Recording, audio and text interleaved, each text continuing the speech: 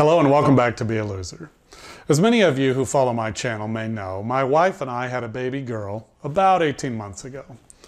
We definitely had some things stacked against us when we decided to start our family.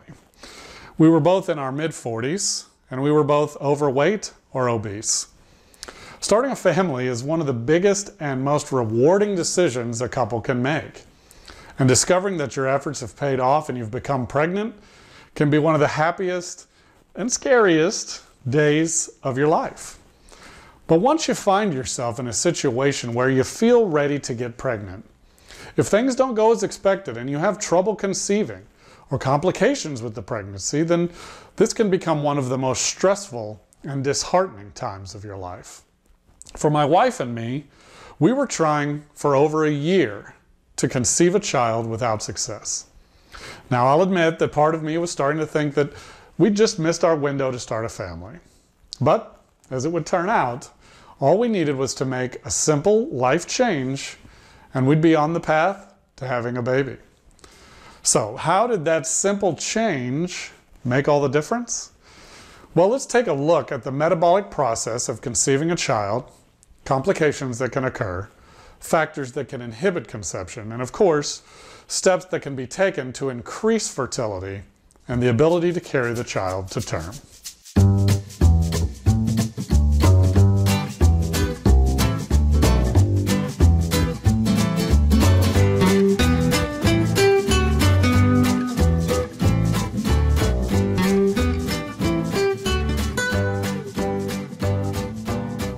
For conception to occur, the female must be producing viable eggs during her monthly cycle, and the male sperm must be strong and healthy in order to fertilize the egg during intercourse. Infertility, which is quite simply the inability to conceive, is becoming more common, and this natural and simple journey can be a difficult challenge given all the contributing factors to fertility. So how is fertility regulated in the first place? Well, from the onset of puberty until menopause, a woman's body is designed to have the hormones estrogen and progesterone work together to fuel and regulate her monthly cycle. The bulk of the estrogen is released into a woman's bloodstream during the first half of her monthly cycle. Estrogen works to build the lining of a woman's uterus to prepare it for implantation of a fertilized egg, should fertilization occur. The bulk of progesterone is released into a woman's bloodstream during the second half of her monthly cycle. During this time, the progesterone acts to maintain the lining of the uterus that the estrogen helped to build up during the first 2 weeks of the cycle. If a fertilized egg successfully implants into the uterine wall, meaning the woman becomes pregnant, her body must then continue to produce a large amount of progesterone on a continuing basis to maintain a thick and well-vascularized uterine wall throughout the course of the pregnancy. This job of continuous progesterone production is handled quite nicely by a healthy placenta. Now, if there is no implantation, meaning no pregnancy, a woman's body stops producing these large amounts of progesterone, which then results in sloughing off and elimination of the thickened uterine lining, also known as a woman's monthly flow.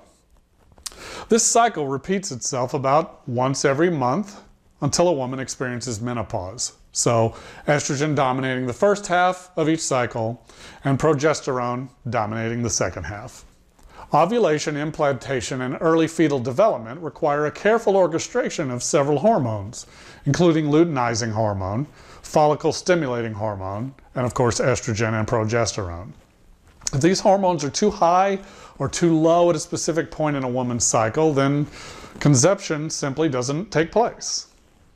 As many as 1 in 10 Americans will experience infertility, according to Resolve, a national infertility association.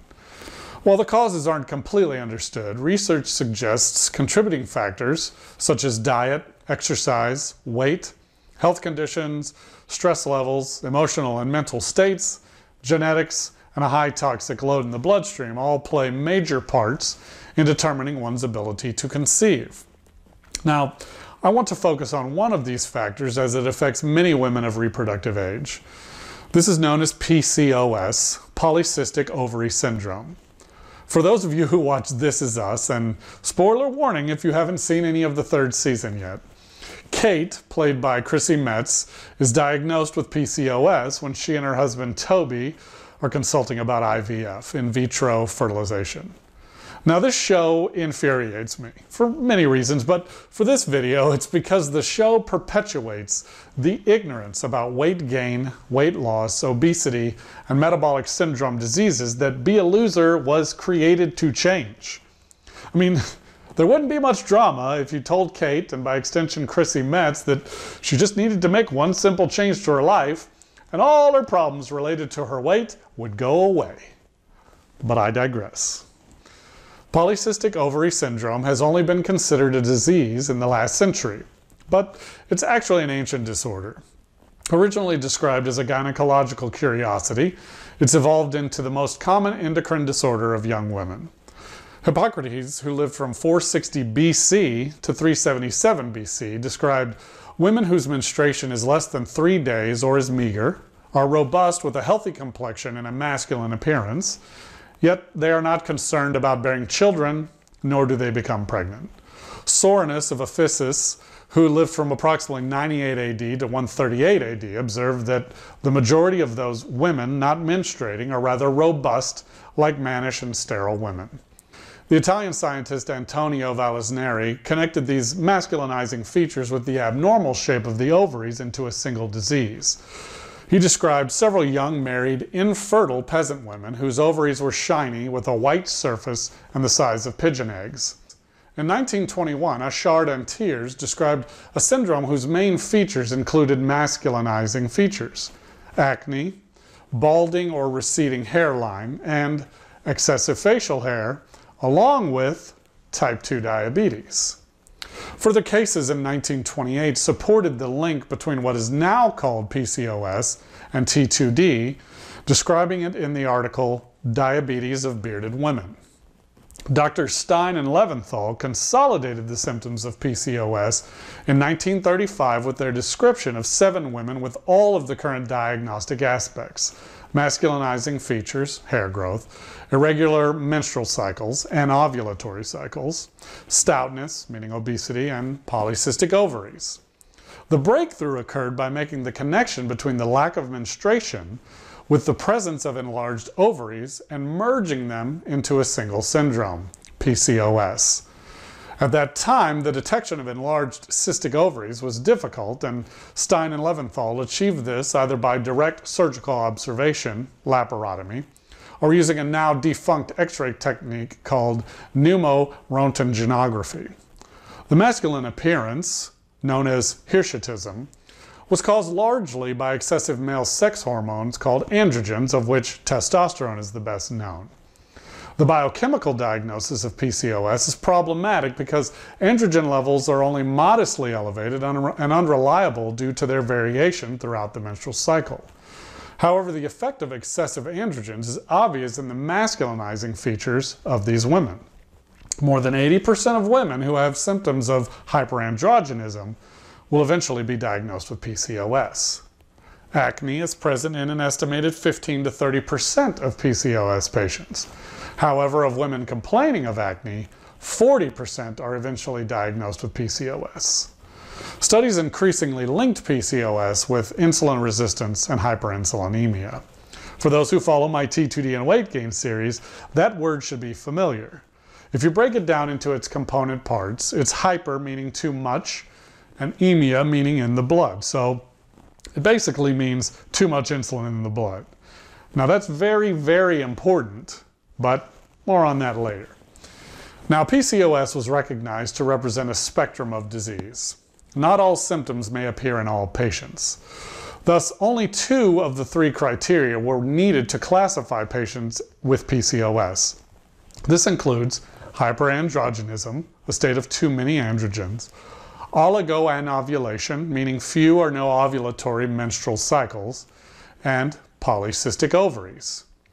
In 2006, a further refinement to the criteria was made by the Androgen Excess Society, who recommended that hyperandrogenism is considered the clinical and biochemical hallmark of PCOS.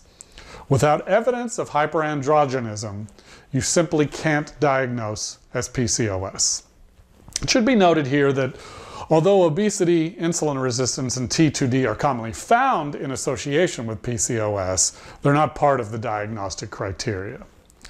Dr. John Nestler from Virginia Commonwealth University estimates that if a woman has fewer than 8 menstrual periods a year on a chronic basis, she probably has a 50 to 80% chance of having polycystic ovary syndrome based on that single observation. Irregular, absent, or rare menstrual cycles are all common symptoms of PCOS. An estimated 85% of women with PCOS suffer menstrual irregularities. The main menstrual problems are anovulation and oligoovulation. During the normal menstrual cycle, the human egg develops from the primordial follicle. It grows during the first half of the menstrual cycle and then is released into the fallopian tubes to be carried to the uterus, where it awaits fertilization by the sperm. Ovulation is the release of the egg inside the ovary. Anovulation is the term used for the complete lack of ovulation, and oligoovulation refers to a lower than normal rate of ovulation. When normal ovulation doesn't occur, then menstrual cycles may be completely absent, known as amenorrhea, or may last longer than usual, known as oligomenorrhea. Irregular menstrual cycles are caused by the failure of ovulation. The lack of ovulation will result in difficulty conceiving and infertility. PCOS is the most common cause of infertility in industrialized nations and also associated with recurrent miscarriages. However, just having a regular cycle doesn't mean that ovulation has occurred normally, especially in women with other evidence of hyperandrogenism. 20 to 50% of women with signs of excess testosterone and regular periods still have evidence of anovulation. As we know, during normal menstruation, many follicles begin to develop, with one eventually becoming the human egg that's released into the uterus at the time of ovulation. The other follicles normally shrivel up and are reabsorbed into the body. But when these follicles fail to shrivel up, they become cystic and appear on ultrasound as ovarian cysts. Because 20 to 30% of otherwise normal women may have multiple cysts on their ovaries, the mere presence of cysts is not enough to make the diagnosis. There's no correlation between the number of cysts and the severity of PCOS. Remember, PCOS represents a spectrum of disease. On one end are women with polycystic ovaries, but no other abnormalities. These women often have ultrasounds for other reasons, and the cysts are picked up incidentally. On the other end of the spectrum are women with all of the various manifestations. Weight gain moves women towards the severe end of the spectrum, while weight loss moves women towards the less severe end of the spectrum by improving fertility, ovulatory cycles, and hirsutism. The presence of insulin resistance and metabolic syndrome have been frequently noted with PCOS, but they're not part of the formal definition. These factors are found in an estimated 50 to 70% of women with PCOS. Now, in addition to the human suffering, the economic burden of PCOS is huge. In the United States, an estimated $4 billion in 2004 was spent on healthcare-related costs.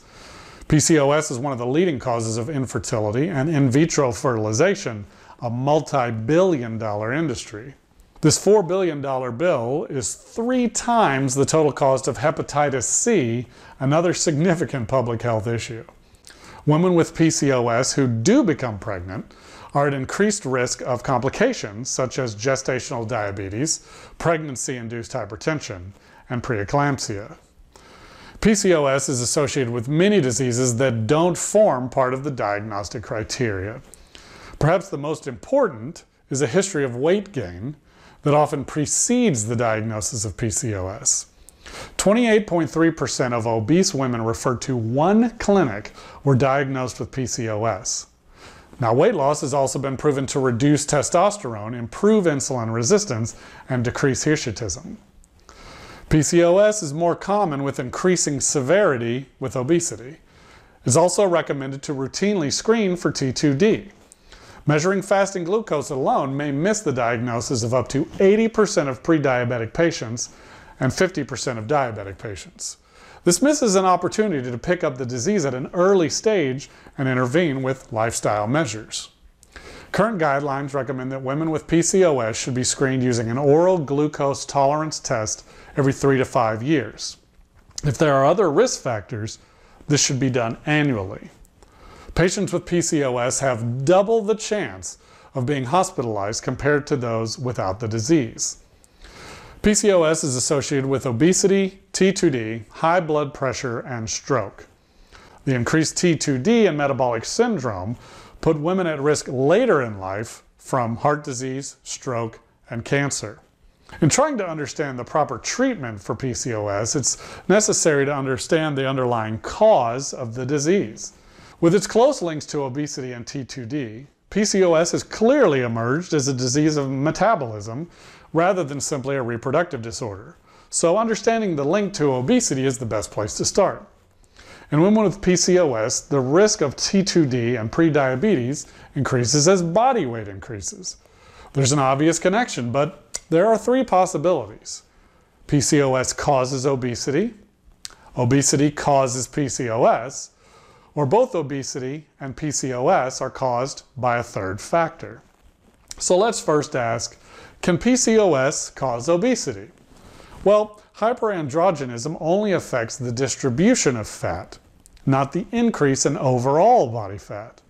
High testosterone promotes central or visceral obesity, where the fat is distributed primarily in and around the abdominal organs.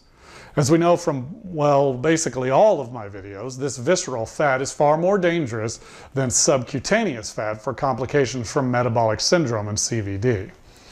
An estimated 50 to 60% of women with PCOS have central obesity regardless of their BMI, known as masculinized body fat distribution. This fat distribution is associated with lower conception rates and ovulatory frequency. The heavier a woman gets, the less likely she is to ovulate. So basically the answer here is no. PCOS does not cause obesity. It simply affects the form of that obesity. Okay, so does obesity then cause PCOS?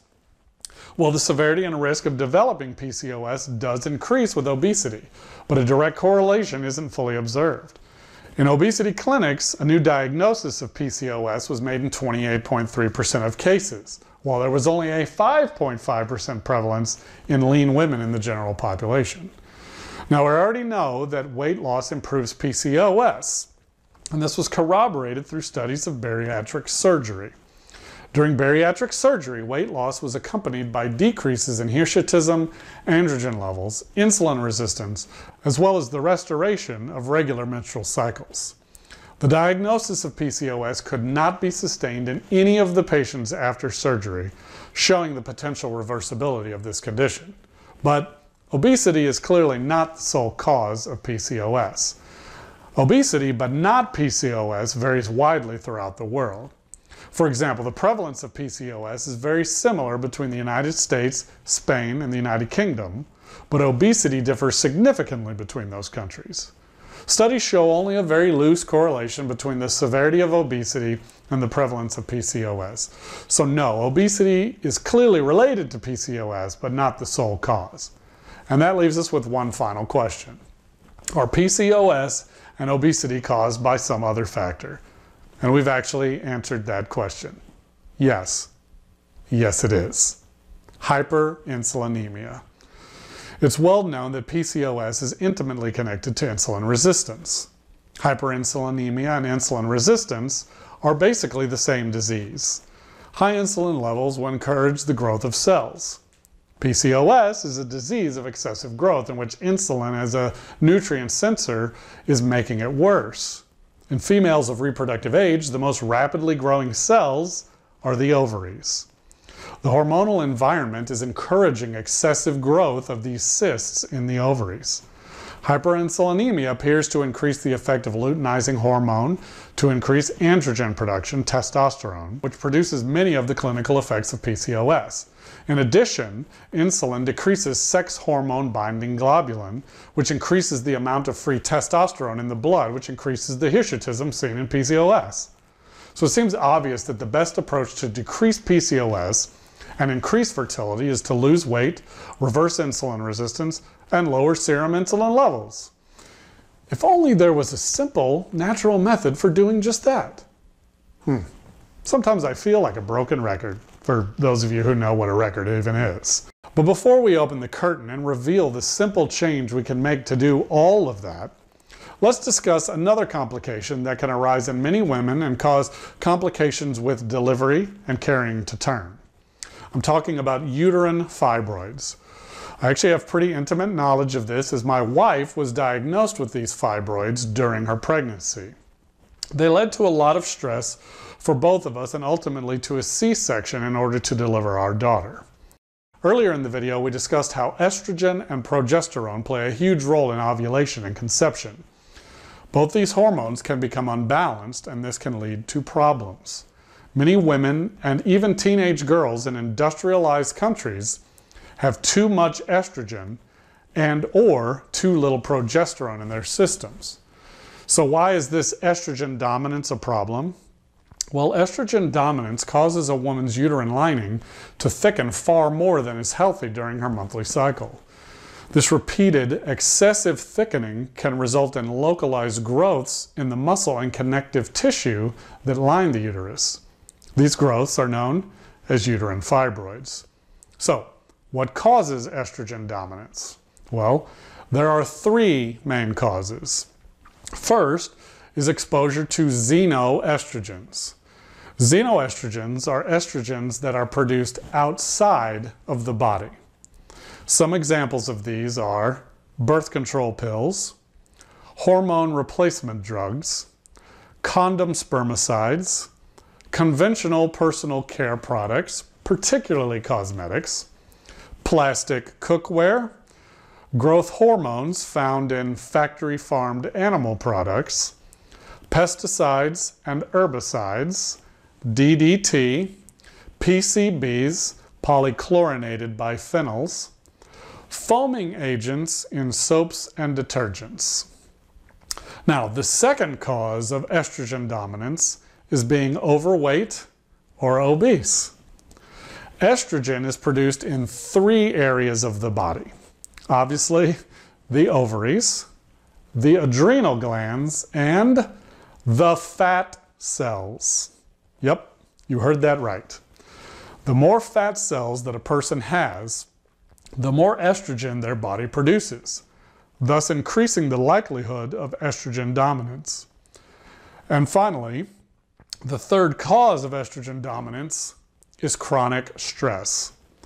We've already seen in a previous video that stress leads to the production of cortisol. Under extreme chronic stress, the body will convert progesterone into cortisol, thus leading to a deficiency of progesterone, creating a hormonal imbalance. This lack of progesterone leads to estrogen dominance. So it becomes apparent when looking at both PCOS and uterine fibroids that what we really need is a method for losing weight as well as reducing stress. And even better would be an intervention that is safe, does all of this naturally, and with little or no side effects. And as it turns out, we do have a method for that: intermittent fasting. This method, as we've seen, will reverse your diabetes by reversing your insulin resistance. For more on insulin resistance, just check out my video on it. Fasting will force your body to burn fat for fuel, which will help to bring all of your hormones back into balance: insulin, estrogen, and progesterone. And because fasting has benefits to the sympathetic nervous system, it can help to decrease cortisol as well. For more info on cortisol, watch my video on it. Well, and then there are those pesky xenoestrogens. Well, eating a whole, clean diet like, I don't know, a ketogenic or LCHF diet, and avoiding other xenoestrogens from the list, you should be able to dramatically reduce PCOS to increase fertility and reduce fibroids to aid in carrying to term and safer delivery. Now, if you've been insulin resistant for a very long time, then just changing what you eat may not be enough to affect much change. This is where you should add in fasting. So for more information on ketogenic LCHF diets and intermittent fasting, check out my series on them. The benefits of fasting for fertility are vast. IF allows for all the toxins to be removed from the cells, hormones to be rebalanced, the liver to metabolize any excess hormones floating around the body, such as the xenoestrogens and cortisol. We know that through the processes of autophagy and apoptosis that inflammation is decreased, tissues are regenerated, blood sugars are rebalanced, the immune system is boosted, the nervous system is rested, and the reproductive system balanced to get your body cleansed, healthy, and ready for fertility. Fasting is also fantastic for couples that have undergone IVF, in vitro fertilization, without success, or for women who have been on various forms of synthetic contraception, because it will remove any excess or synthetic hormones, cleanse the liver, alkalize the bloodstream, and reboot the natural hormonal process of the body. According to Dr. Monica Challa, a reproductive endocrinologist and fertility specialist at Faki IVF Abu Dhabi, whenever we see a patient struggling to conceive, we assess their calorie intake and analyze their diets with the help of nutritionists. It is common to introduce caloric restrictions with intermittent fasting during the day to help the patient move closer to the ideal body mass index. Not just that, this helps flush out toxins from the body. So it seems pretty clear to me that intermittent fasting is a sound strategy for addressing these fertility issues. But there's one more benefit to IF that I believe was of great importance to my wife and me. Now bear in mind that my wife's pregnancy was considered a geriatric pregnancy because she was over 40. Needless to say, my wife didn't care for that moniker. So, why do I mention it? Well, recent studies have indicated that fasting could extend female fertility. In one such study, Jonathan Tilley and his colleagues at Harvard Medical School reduced the calorie intake of adult female mice by 40%, and found that significantly fewer of their eggs had abnormal chromosomes once the mice reached the age of 12 months, advanced reproductive years in mouse terms, compared with the mice that were allowed to eat as much as they liked. Such abnormalities in eggs are known to increase the risk of miscarriage and birth defects in older mothers, both mouse and human. Calorie-restricted mice also produced more eggs than normal mice when their ovaries were artificially stimulated, and their eggs were more likely to develop into embryos upon fertilization. Our data show that adult-onset caloric restriction prevents the age-related decline in oocyte, egg precursor cell, quality and quantity. Tilley and his team also showed that restricting the calorie intake of adult mice extended the mice's reproductive lifespan and increased the chances of their offspring surviving after birth.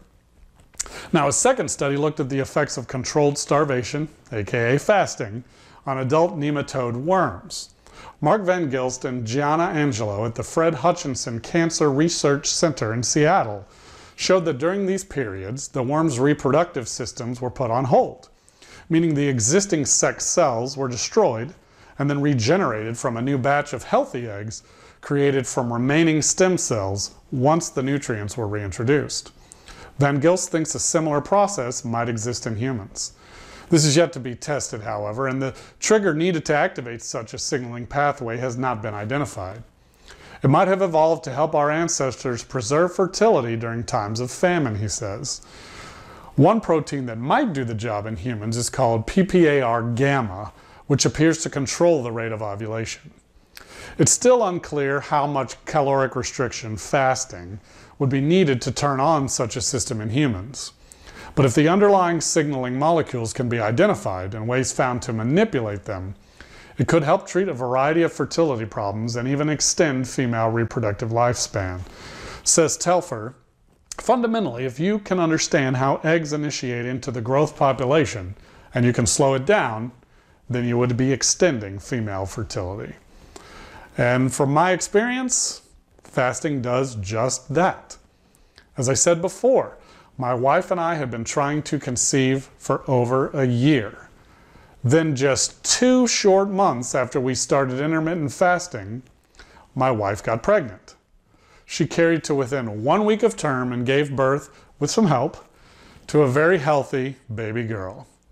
And just in case you think there's no benefit to the man's fertility in all of this, well, studies have shown that fasting boosts a man's testosterone levels. That's right, guys. There's a free, safe way to increase your testosterone levels. No pills required. And the benefit to fertility? Well, increased testosterone levels can increase a man's sperm count.